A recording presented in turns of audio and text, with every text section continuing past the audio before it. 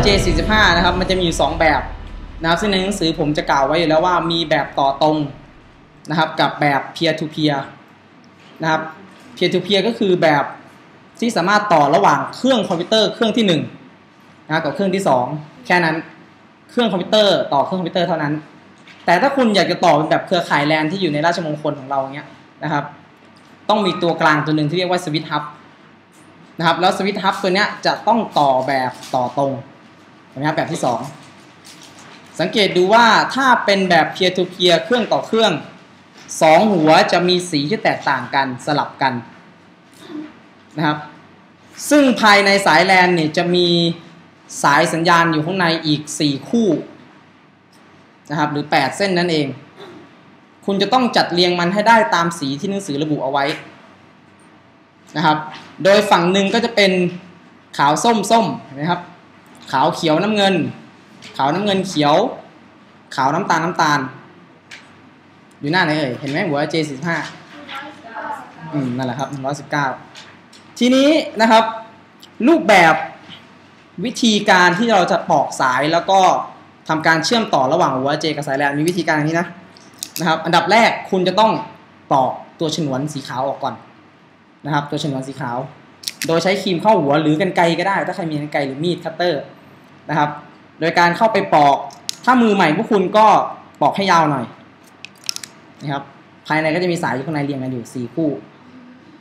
นะครับจะมีฉนวนตัวใสๆขาวๆอยู่อันนึงไม่ต้องสนใจครับโดยสาย4คู่นี้แหละครับคุณจะต้องคลายมันออกนะเพื่อจะได้จัดเรียงตามสีที่ระบุเอาไว้เดี๋ยวผมสาธิตให้ดู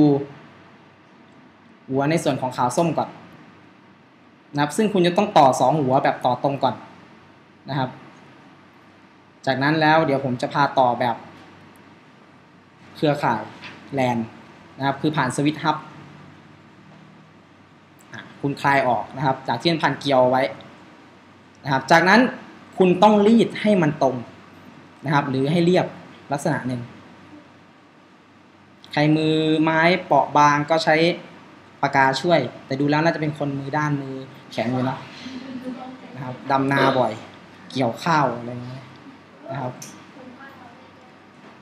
นะครับจากนั้นนะครับรีดสายจากที่มันหยิกๆงอๆนะครับให้มีลักษณะตรงรีดจนเรียบ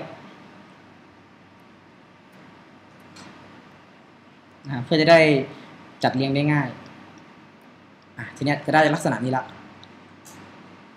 นะครับทีนี้คุณก็ต่อนะครับตัวทีคุณก็เรียงตามสีที่บอกเอาไว้เช่น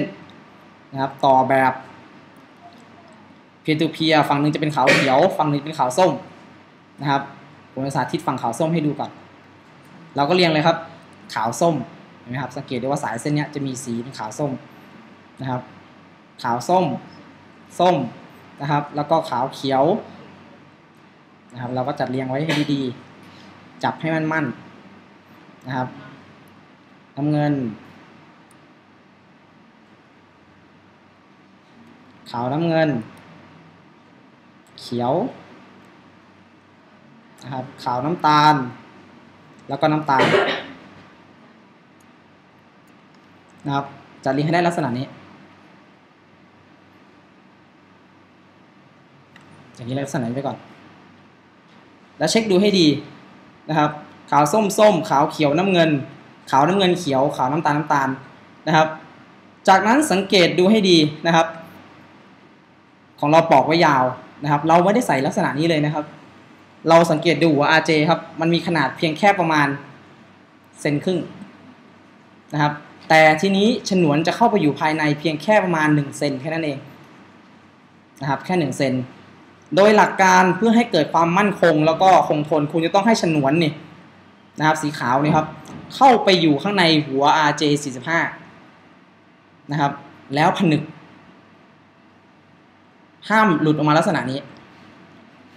ห้ามใส่ลักษณะนี้นะครับต้องเข้าไปข้างในอย่างนี้นะครับหรือยัดให้ได้ลึกที่สุดเพื่อป้องกันการกระชากนะครับทีนี้นะครับหลังจากที่เราจัดเรียงละนะครับจัดเรียงลักษณะนี้แล้ว เราจะตัดให้ตรงเลยดูให้ดีนะครับจับให้มันมั่นจากนั้นเราจะใช้ครีมเข้าหัวหรือกรรไกรก็ได้นะครับกะไว้ประมาณ1 เซนแล้วตัดครับ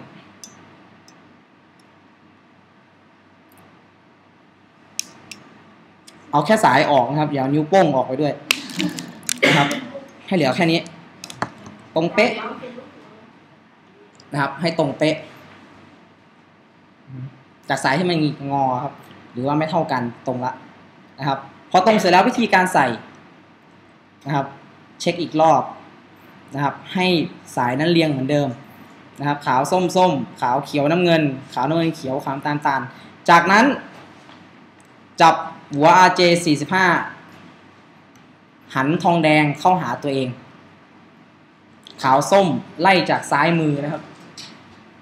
ไล่มานะครับขาวส้มไล่มาแล้วหันทองแดงของหัว RJ เข้าหาตัวเองแล้วสอดเข้าไปลักษณะนี้นะครับวางเข้าไปแล้วปล่อยให้มันไหลเข้าไปเลย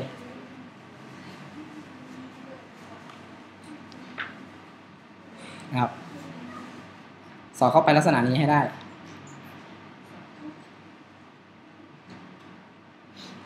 นะครับโดยให้สังเกตฉนวนนะครับฉนวนจะอยู่ภายในละเห็นไหมนะครับแล้วดูตรงส่วนหัวด้วยครับจะต้องชิดนะครับด้านข้างนะครับทุกด้านต้องชิดจากนั้นกดให้มั่นอีกครั้งหนึ่ง